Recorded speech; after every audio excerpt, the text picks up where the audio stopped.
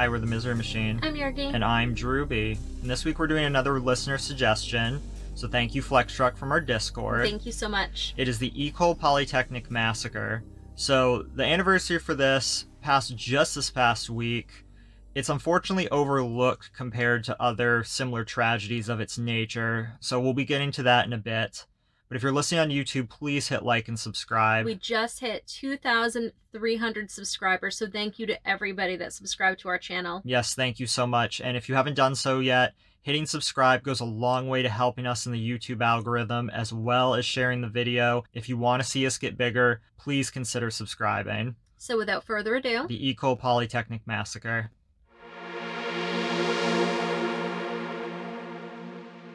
The École Polytechnique Massacre, also known as the Montreal Massacre, was a mass shooting in Montreal at an engineering school affiliated with the University of Montreal, commonly known as UDM. 14 women were murdered and 10 women and 4 men were injured. Now, I should preface that my French, I'm very out of practice. I'm probably going to anglicize some things. I'm probably going to butcher some pronunciation. I apologize in advance. We have a little habit of that anyway, because we live in Lewiston, which is, I don't want to call it a French colony, but it was a place that a lot of immigrants from Quebec came down in the 1800s. So a lot of names here are French in our town, but they say them extremely bastardized. Yeah, very differently. Lewiston was called Little Canada for a very long time, and it's not so much anymore. Most of the French people are gone or have died or have since moved on, but it used to be a very French-speaking place. There's Quebec flags everywhere and things like that. There still are some.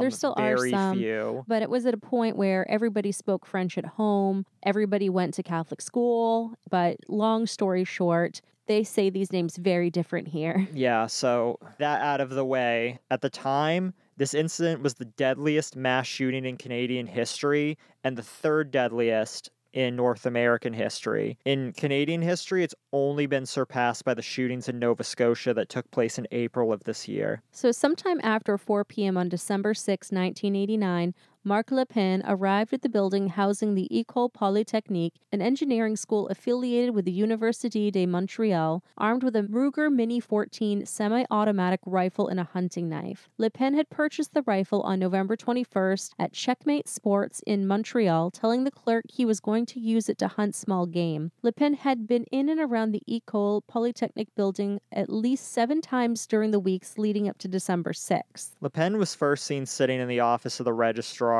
on the second floor where he was rummaging through a plastic bag. He spoke to no one, even when a staff member asked if she could help him. Lépine left the office and was subsequently seen in other parts of the building before entering a second-floor mechanical engineering class of about 60 students at about 5:10 p.m. After approaching the student giving a presentation, he asked everyone to stop everything and ordered the women and men to opposite sides of the classroom. No one moved at first, believing it to be a joke, until he fired a shot into the ceiling. Lépine then separated the 9 women and approximately 50 men and then ordered the men to leave. He asked the remaining women whether they knew why they were there, and when one student replied no, he answered, "I'm fighting feminism." One of the students, Nathalie Croteau, said, "Look, we are just women studying engineering, not necessarily feminists ready to march on the streets to shout that we are against men, just students intent on leading normal life." Lépine responded in French, "You are women, you're going to be engineers, you're all a bunch of feminists. I hate feminists." He then opened fire on the students from left to right, killing 6 and then wounding 3 others, including Provost. Before leaving the room, he wrote the words shit, some sources say oh shit, twice on a student project.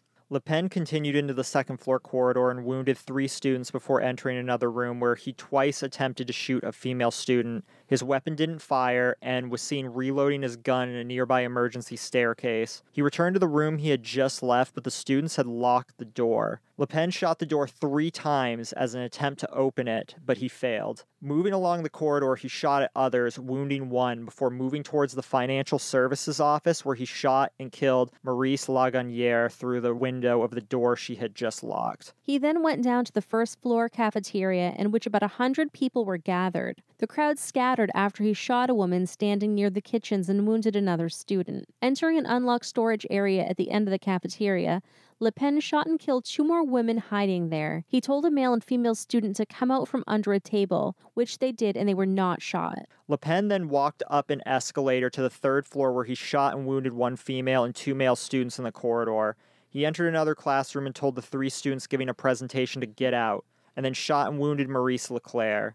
He fired on students in the front row and then killed 2 women who were trying to escape the room, while other students dove under their desks. Lépine moved towards some of the female students, wounding 3 of them and killing another. He changed the magazine in his weapon and moved to the front of the class, shooting in all directions. At this point, the wounded Leclair asked for help. Lépine unsheathed his hunting knife and stabbed her 3 times, killing her. He took off his cap, wrapped his coat around his rifle, exclaimed, "Oh shit," and then died by suicide, shooting himself in the head 20 minutes after having begun his attack. Now, I couldn't find a solid answer on why he chose to kill himself at that point, but I assume it's because he had no motivation to get in a shootout with police and was only there to kill women who were engineering students. Roughly 60 unspent rounds were found on his body.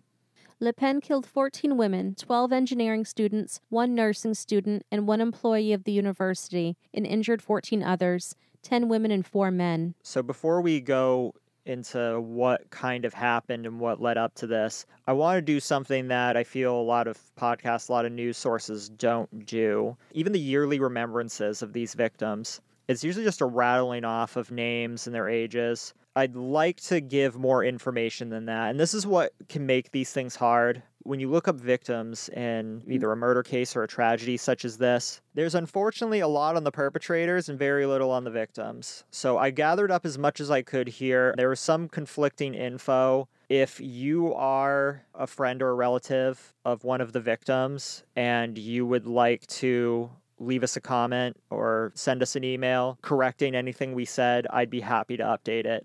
So the first one, Geneviève Bergeron, was 21. She was a 2nd-year mechanical engineering student. Some sources say civil engineering. She was considering a career in music after she graduated due to her talent with it. And talented she was. She played the clarinet and she also sang in the Montreal Symphony Orchestra. She often babysat for the daughter of then Mayor of Montreal, Jean Doré, and other hobbies of hers were swimming and playing basketball. The next victim was Hélène Colgan, age 23, a mechanical engineering student in her final year. She planned to go on to pursue her master's degree. She had received 3 job offers and was considering accepting one of them from a company based near Toronto. Her father described her as a conscientious and patient girl who always pushed things through to the end. Nathalie Croteau, age 23. She was also a mechanical engineering student and was 3 months away from receiving her degree. She was characterized as an outgoing and loyal person. She was good friends with Hélène Colgan, and they too were planning to take a 2-week vacation to Cancun at the end of the month to celebrate their approaching graduation. She has a community center named in her honor at Brossard, Quebec, which is her hometown. Barbara Daigneault, age 22, was also a mechanical engineering student in her final year, set to graduate at the end of the year. Engineering ran in her family. She was a teaching assistant for her father, Pierre, who taught mechanical engineering at Université de Quebec at Montreal, also known as UQAM. Emery Edward was age 21. She was a 2nd-year chemical engineering student. She loved outdoor sports such as riding, diving, and especially skiing. She was buried in her École Polytechnique ski team jacket, and after her death, her teammates wore patches with her initials on their uniforms. Maud Haviernick, age 29, a 2nd-year metallurgical engineering student. She had already graduated with a degree in environment design from UQAM. She was giving her final presentation when she was shot and killed. A scholarship was set up in her name at UQAM. Maryse Laganière, age 25, was the only non-student who perished. She was a budget clerk at the École Polytechnique's financial department. She is the youngest of 14 siblings, though some accounts say it's 11, and she had just recently married. Maryse Leclair, age 23, was a 4th-year metallurgical engineering student. She was the oldest of 4 girls. She was characterized as a confident and rebellious girl. She was a big fan of British punk and new wave music, and would have probably been friends with us. Probably. the daughter of a lieutenant of the Montreal police force who was the one who found and identified her body shortly after he had given the statement to the press. Anne-Marie Lemay, age 22, a fourth-year mechanical engineering student, known as a very talented singer who performed with the South Shore Parish Choir. She pursued engineering because she wanted to make improvements in prosthetic limbs. Sonia Pelletier, age 28, was a mechanical engineering student, described as mature and a hard worker. She was the youngest of 8 children. She was the head of her class with grades between 95 and 98%. She dreamt of starting her own engineering firm. Michelle Richard, age 21, was a second-year metallurgical engineering student. Nicknamed Mimi, she was described as brilliant and gentle. She planned to marry her longtime boyfriend and dreamed to have her once estranged father walk her down the aisle. They had only recently reconciled. Age 23, Annie St. Arnaud was in her final year as a mechanical engineering student. She had a passion for poetry and the arts and was the only girl in her science club in high school. She was scheduled for a job interview the day following the massacre with Alcan Aluminum. In 2015, a library in her hometown of La Tuque, Quebec, was named in her honor, Bibliothèque Annie St. Arnaud. Annie Tarcott, age 21, was in her first year as a metallurgical engineering student. She was very interested in environmental issues, especially recycling. She was an avid swimmer and in the summer offered free swimming classes to kids with disabilities. Barbara Kluchnik-Vidovich, age 31. She was a first-year student who gave up her career as an economist to pursue nursing. She spoke 5 languages. She settled in Montreal 2 years before the massacre, having moved from Poland with her husband, a physician, who was there in the cafeteria when she was killed. They were there purely due to the fact that the cafeteria had the lowest prices on campus. Her husband said to the press, quote, "We believe that Canada was the safest place in the world. We could have gone to West Germany or Switzerland," end quote. So details like this is how we prevent people from fading away into history. Most people in general will fade away into obscurity after enough generations pass. It's just the unfortunate nature of life. But if you talk about who people were, if you talk about what made them passionate for life, you help their memories live on. People are more than just names. Victims are more than just names. And I think things like this are important. All of these women were on seemingly a very good path to do very successful things. And given what some of these women set out to do and achieve in their professional careers, they were looking to make very positive impacts on the world. And it's very sad that this was taken from them and that they were taken from us before they even got a chance to do that. So we'll get to some of the motives and the aftermath in a bit, but first, here's a clip from our friend Kristen about her upcoming podcast dropping December 15th. Growing up as a latchkey kid in a small town in Maine, I always assumed I was safe. After all, unless it makes national news, murder isn't something people talk about around here. But that doesn't mean it doesn't happen. Murder, She Told is a true crime podcast featuring crime stories, unsolved murders and missing persons, and baffling cold cases from my home state of Maine, New England, and small towns across America. These are the crime stories your hometown doesn't want to talk about, the mysteries buried deep in the newspaper archives of local American history. These are the homicides you've probably never heard of before.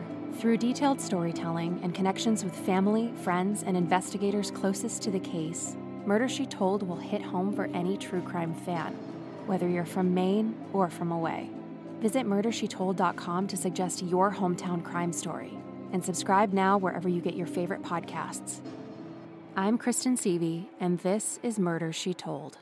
So the Quebec and Montreal governments declared 3 days of mourning. A joint funeral for 9 of the women was held at Notre Dame Basilica on December 11, 1989, and was attended by Governor Jean Sauvé, Prime Minister Brian Mulroney, Quebec Premier Robert Bourassa, and Montreal Mayor Jean Doré, along with thousands of other mourners. The shooter was 25-year-old Marc Lépine. He was born Gamil Rodrigue Lias-Garby, and I hope I pronounced that right. He was born to a French-Canadian mother, Monique Lépine, and an Algerian father, Rachid Lias-Garby. His father, a mutual fund salesman, did not consider women to be equal of men. He was physically and verbally abusive to his wife and son, discouraging tenderness between mother and child.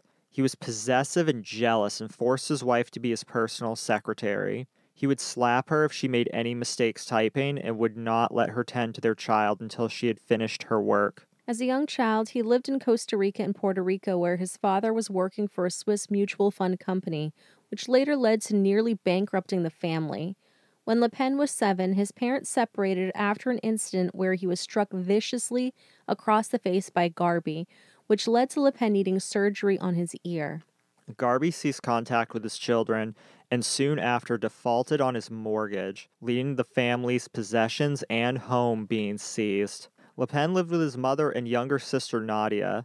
His mother returned to nursing to support the family, and because of her schedule, the children lived with other families during the week. At age 14, his name was officially changed to Marc Lépine, citing his hatred of his father as the reason for taking his mother's surname. However, other reasons led to the name change. He was frequently the target of bullying, and due to his name was taunted as an Arab. He refused to talk about his father with anyone after this. Lépine was characterized as being a poor communicator and didn't show his emotions. He suffered from chronic acne, which further led to bullying and low self-esteem, even by his sister, who would publicly humiliate him about it, as well as the fact that he never had a girlfriend. Lépine fantasized about her death by his own admission and was overjoyed when she was placed in a group home at age 13 due to delinquency and drug abuse. Nadia would later die in 1996 of a cocaine overdose at age 28. According to accounts, she was 95 pounds and was shooting cocaine into her arm leading up to her death. Lépine attempted to join the Canadian Army during the winter of 1980 to 1981, but according to his suicide letter, was rejected because he was antisocial. The Canadian Army confirmed publicly after the shooting that Lépine was assessed but did not qualify. Lépin's inside jacket pocket contained a suicide letter and 2 letters to friends, all dated the day of the massacre. Some details from the suicide letter, written in French, were revealed by the police 2 days after the event, but the full text was not disclosed. The media brought an unsuccessful access to information case to compel the police to release the suicide letter. A year after the attacks, Lépin's 3-page statement was leaked to journalist and feminist Francine Pelletier. It contained a list of 19 Quebec women who Lépine apparently wished to kill because he considered them feminists. The list included Pelletier herself, as well as a union leader, a politician, a TV personality, and 6 police officers who would come to Lépin's attention as they were on the same volleyball team. The letter was subsequently published in the newspaper La Presse, where Pelletier was a columnist.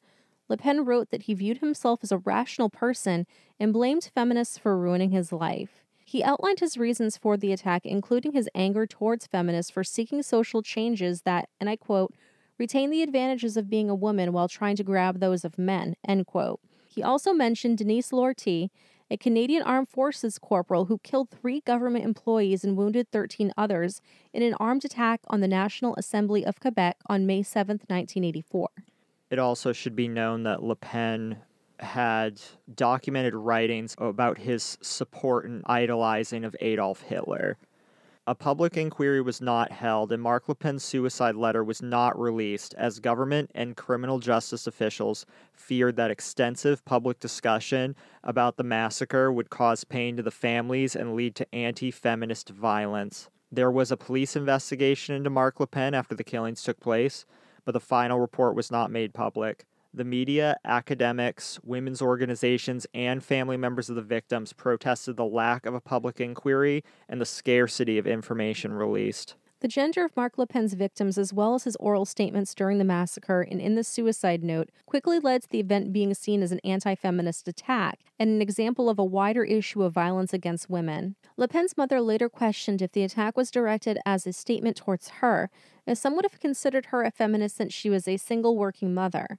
Others, including television journalist Barbara Frum, pleaded that the massacre was not to be seen as an anti-feminist attack or violence against women, and questioned why people insisted on diminishing the tragedy by suggesting that it was an act against one group. I mean, I guess we should probably say that viewpoints and what some people would qualify as feminist behavior differs from now. Obviously, a single working mother or even women working jobs now is not considered a feminist action, but back then, some people might have had that viewpoint. Some saw the event as an isolated act of a madman. A psychiatrist interviewed Le Pen's family and friends and examined his writings as part of the police investigation. He noted that Le Pen defined suicide as his primary motivation and that he chose a specific suicide method, namely killing oneself after killing others, which is considered a sign of a serious personality disorder. Other psychiatrists emphasized the traumatic events of his childhood, suggesting that the blows he had received may have caused brain damage, or that Le Pen was psychotic, having lost touch with reality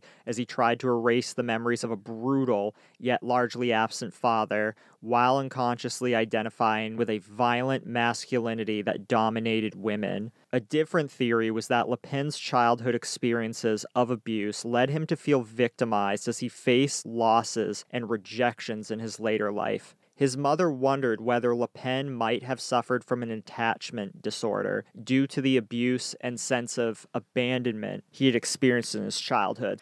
Me personally, I don't know why it can't be both. Why can't it be insanity as well as instilled misogyny? Why couldn't this person have gone insane due to severe abuse or due to underlying mental illness or a combination of both? And It is both. Right, and then because of that, the result is this crazy skewed viewpoint towards women. Look what happened to the sister. She went a different way, but she still died because of all this crap. Right, and don't quote me on this. It's been a while since I've researched this, but from my understanding that men tend to externalize trauma outwardly, where women tend to internalize it inwardly. So men are more likely to outwardly harm, where women are more likely to inwardly harm. I'd say that's pretty accurate. I believe so, though some people might confuse this And I'm with just saying that for my own personal. And some people tend to confuse this with a statistic. Well, I thought men commit suicide more. Well, from what I understand, women are more likely to self-harm. And again, if I'm getting this wrong, please correct me in the comments. But men are more likely to go through with suicide, if that makes sense. However, in general, men tend to lash out outwardly where women lash out inwardly. And in the case of Nadia,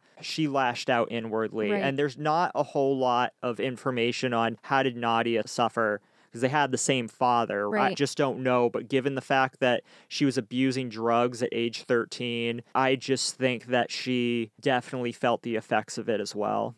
Others expressed a broader analysis, framing Le Pen's actions as the result of societal changes that had led to the increased poverty, powerlessness, individual isolation, and polarization between men and women. The injured and witnesses among the university staff and students suffered a variety of physical, social, existential, financial, and psychological consequences, including post-traumatic stress disorder. At least 2 students left notes confirming that they had committed suicide due to the distress caused by the massacre.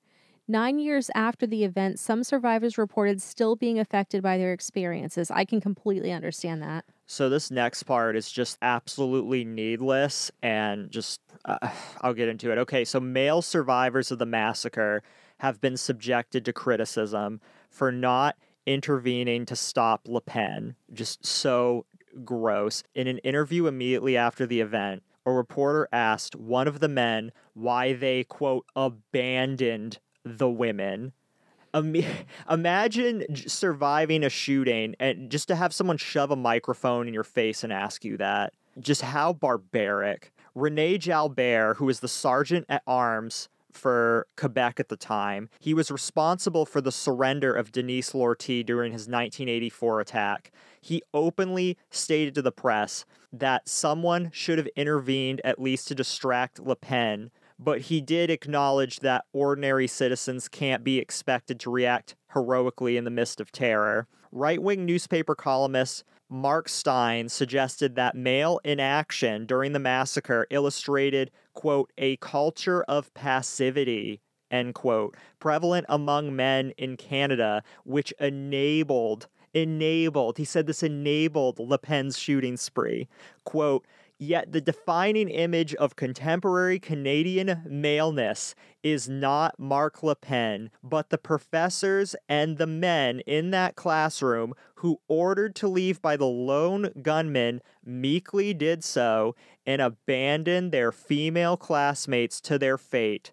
An abdication that would have been unthinkable in almost any other culture throughout human history. That just kind of reads to me, when you say Canadian maleness is not Marc Lépine, but the professors, it's almost like saying we'd prefer Canadian maleness to be Marc Lépine, not these people who have no training in combat, who are in their teens and early 20s, have never had a gun fired around them in their life, and now all of a sudden somebody's just ripping rounds through a place that they thought was safe, and they go and hide, they protect themselves. Like, how can you blame someone for this? If you're going to express that this is a severe act of misogyny, which I totally agree it is, and challenge old world culture norms on genders, you can't then enforce those same gender norms onto men and be like, okay, well, women, you don't have to abide by those gender norms, but men, you still do. What's wrong with you? This is so disgusting. And I just can't believe that in the same sentence, basically, the media attacked gender norms, but then defended them based on what gender they were talking about. Just disgusting. And as far as Denise Lortie is concerned, Renee Jalbert is a decorated soldier who saw combat in World War II in Korea. So this is an incredibly damaging narrative. He walked in there when Denise Lortie was shooting people and had the gun shot right by his head, didn't flinch, and talked him out of killing more people. Only a battle-hardened veteran like Renee Jalbert could have done something like that. That should not be the expectation of just a regular civilian in their 20s. And when Renee Jalbert did this, I'm pretty sure he was in his 50s, his late 50s. The most unthinkable things you think a soldier can see overseas, he saw it. So I just don't think the two are comparable. It should also be mentioned, one man, his name was Sarto Blais. He killed himself after he graduated as he was racked with guilt over not stopping Marc Lépine's rampage. His parents, unable to handle the grief of losing their only son, killed themselves 10 months later. Another boy had wallowed in self-doubt over 10 years due to his guilt and couldn't hold a career or get his life together. I have to put blame on the media and people like Renee Jalbert that push that narrative. Because if this is happening in the media, imagine what people in your everyday life are seeing you, perceiving you, saying to you. I just feel like those people couldn't escape it, and there should have been no blame placed on them. I don't think so either, because, I don't know, I think you've covered it pretty freaking well.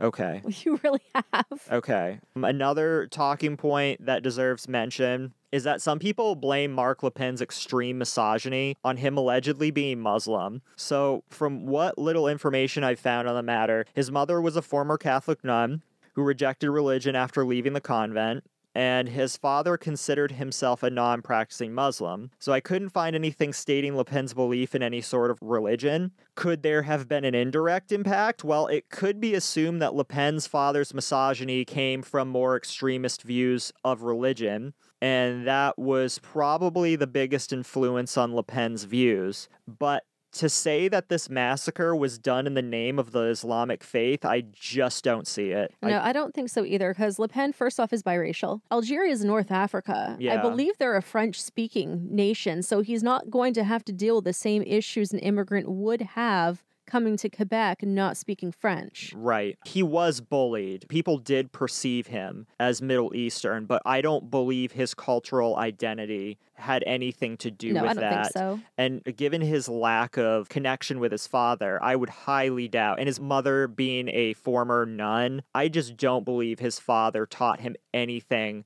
about being a Muslim or anything like that, or anything about the Islamic faith, especially when his father was a non-practicing Muslim himself. I think the only thing that was communicated and taught from father to son was just abuse and an extreme form of misogyny. That's really what I think it comes down to. So the following that we have here is a translation of the suicide letter written by Lépine on the day of the shooting. The original letter in French is also available. Now, this is written very oddly, so I'm going to try to clean it up as best as possible. So these are not direct quotes. I'm just going to paraphrase it for the sake of clarity, because some of it is really just jumbled. So it begins with, "Forgive the mistakes. I had 15 minutes to write this. Please note that if I commit suicide today, on December 6, 1989, it's not for economic reasons, for I have waited until I exhausted all my financial means, even refusing jobs, but for political reasons, because I have decided to send the feminists who have always ruined my life to their maker. For 7 years, life has brought me no joy, and being totally blasé, I have decided to put an end to those viragos." Now, virago is a French term. I think it means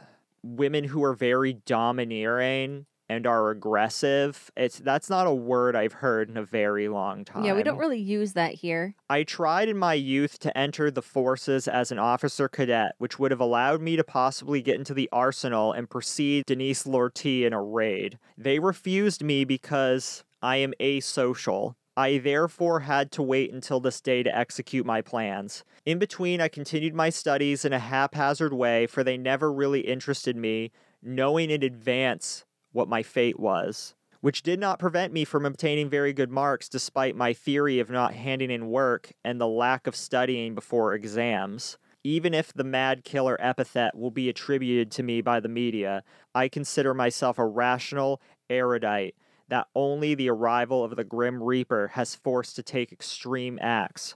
For why persevere to exist if it is only to please the government? Being rather backward-looking by nature, except for science, the feminists have always enraged me. They want to keep the advantages of women through cheaper insurance, extended maternity leave, preceded by a preventative leave, etc., while seizing for themselves those of men. Thus, it is an obvious truth that if the Olympic Games removed the men-women distinction, there would be women only in the graceful events. So the feminists are not fighting to remove that barrier. They are so opportunistic they do not neglect to profit from the knowledge accumulated by men through the ages. They always try to misrepresent them every time they can. Thus, the other day, I heard they were honoring the Canadian men and women who fought at the front line during the World Wars. How can you explain that since women were not authorized to go to the front line? Will we hear of Caesar's female legions and female galley slaves, who of course took up 50% of the ranks of history, though they never existed? A real casus belli, which I'm sure I mispronounced, but it's basically Latin that translates directly to an occasion for war. Sorry for this too brief letter, signed Marc Lépine. The letter is followed by the list of 19 names with a note at the bottom. I don't have the 19 names, I could not find them. The note at the bottom says, quote, "Nearly died today. The lack of time because I started too late has allowed these radical feminists to survive. Alea acta est." And I'm sure I did not say that right. It is a Latin phrase that translates to "the die has been cast." There is significance in this phrase. This was said by Julius Caesar, allegedly, before he crossed the Rubicon. Crossing the Rubicon is also a figure of speech, but where it comes from is the Rubicon is a river in northern Italy.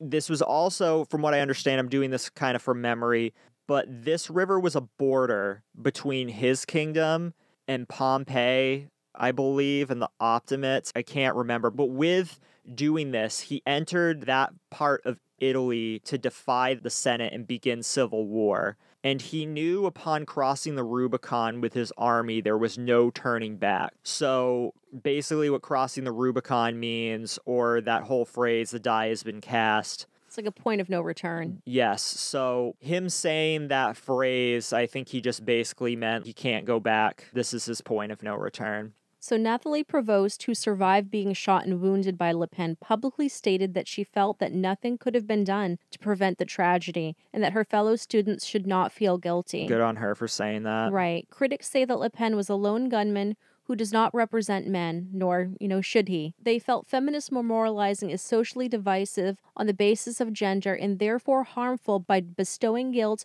on all men, irrespective of the individual. Some openly view the massacre as an extreme expression of men's frustrations. I should also mention that I don't believe there was a single survivor of the shooting that blamed any of the men. It truly was a narrative that came from the media. I want to make that very clear that I did not say that earlier. Further, some anti-feminists view Le Pen as a hero and glorify his actions, such as Jean-Claude Rochefort. I hope I said that right. He was arrested for openly inciting violence against women, and he was arrested for this, I believe, when he was 75. This was within the past 10 years. Did some sort of incitement against women on his blog. I couldn't find a whole lot about it. In 2019, the signage at the memorial in Montreal was updated to reflect that École Polytechnique Massacre was an anti-feminist attack, and the former previously stating that it is a tragic attack did not mention the number of women killed.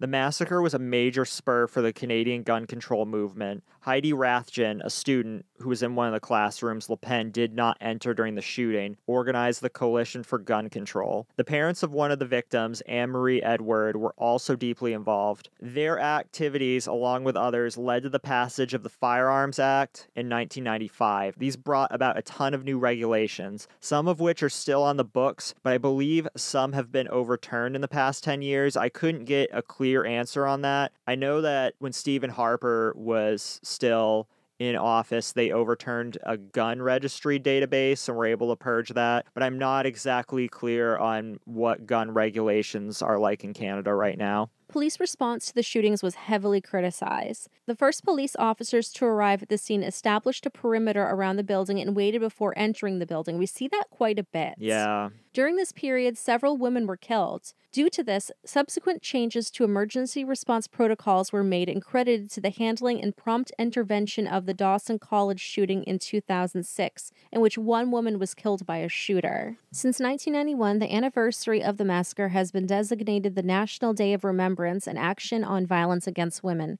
intended as a call to action against discrimination against women. And I'm going to butcher this, Place du 6 December 1989 in the Côte de Neige Notre-Dame de Grasse borough of Montreal was created as a memorial to the victims of the massacre. It is the site of annual commemorations on December 6. In 2013, a new science building at John Abbott College was named in honor of Anne-Marie Edward, a victim of the massacre who attended the college before going on to university. For the commemorative ceremony on the 25th anniversary of the massacre in 2014, 14 searchlights representing the 14 victims of the massacre were installed on the summit of Mount Royal, 2,500 feet east of the school, and turned skyward at the exact time when the attack had started 25 years earlier. So I think a lot of people would listen to a story like this and start trying to tie it into the phenomena of the incel community that we see today. For one, I'm really just not with that. I think that you can be a misogynist, you can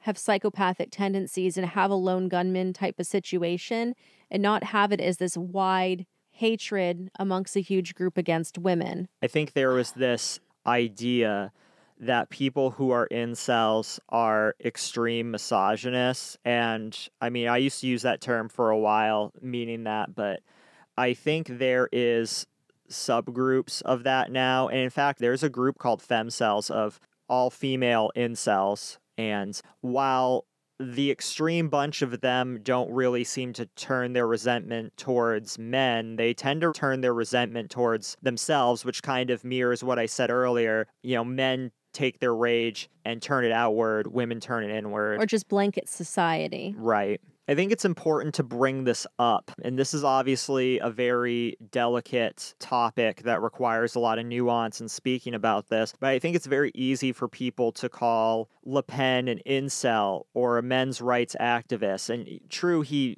had a tough time getting girlfriends, but something that I read, and I only found one source of this, is that he just personally didn't seek out girlfriends. In fact, there was this one thing I read, and again, it was only one source, that's why I didn't include it in the notes, of this girl that was very much interested in him in college, and he just completely rejected her advances. It's hard for me to call him an incel. I think this is somebody who at a young age just so deeply damaged and taught these just horribly skewed views of women, and combined that he just grew this overall resentment. He could never express his emotions. And there's probably some underlying mental health issues too. It seemed like, in my opinion at least, his father suffered from some sort of mental illness. I just think these things together, you had this awful, awful person become of this.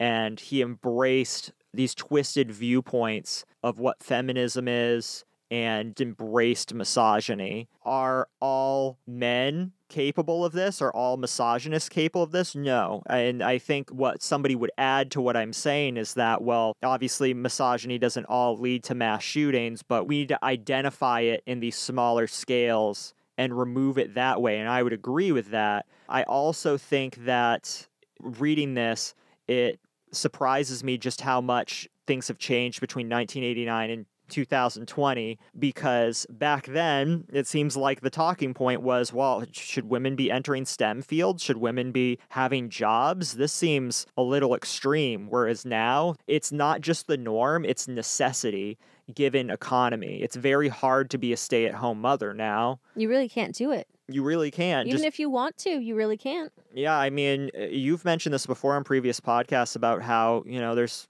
quite a few women that wish they could stay at home, but they just can't, given inflation, wages not rising with it properly, and cost of living just being so high compared to how they were decades ago. Yeah, I very much subscribe to the idea of feminism about choices. And if you choose to stay home and take care of your children or take care of the home, and that doesn't mean just women. If one partner wants to stay home to do all of these things and one maybe has a better job, there shouldn't be any shame for that.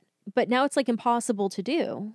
And that's not the fault of feminism, I think. I think it's the fault of how awful our economy is right now, because people can't have choices. And I also think it deserves to be mentioned that feminism isn't just about furthering the advancement of women. It's about equality between men and women. And therefore, when you attack men over not being manly and defending women, that's not feminism at all. That actually goes against feminism 100%. This is a separate conversation from Marc Lépine since we're over. I want to be clear, Marc Lépine is just nuts. He is not the fault of society. He is the fault of extreme abuse, a horrid upbringing, a very skewed look on reality. I mean, he was taught misogyny from a very young age, and he was more than likely mentally ill.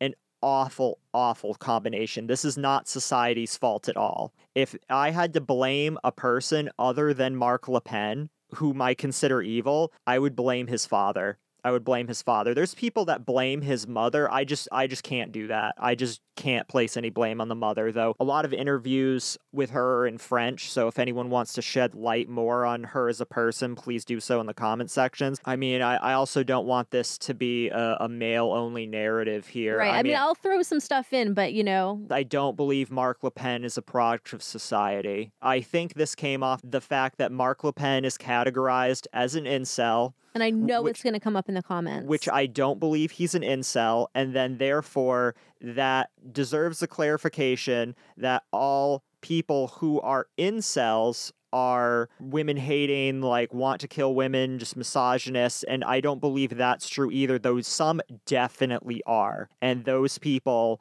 should be just stomped out, in my opinion. But a lot of incels are people who are struggling that don't know how to fix their lives, fix themselves, or where to go. I don't want people to take this the wrong way, that we're like bringing this up because, Marc Lépine's a victim of society. No, Marc Lépine is an evil person. If people find sympathy with him, I think the extent of that should be drawn towards the abuse he suffered as a child, and that's it. He was still a grown man that made his own choices, and for that he is a monster.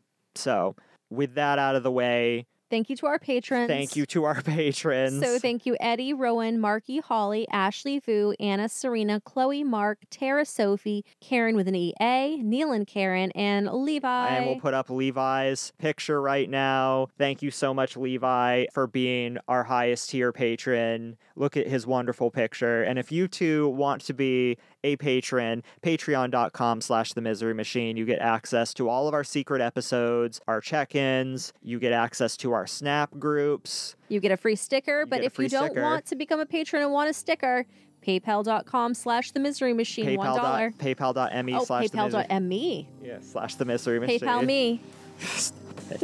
But yeah, so with that out of the way, we love you. We love you. We'll be back next week. All right, bye. Bye.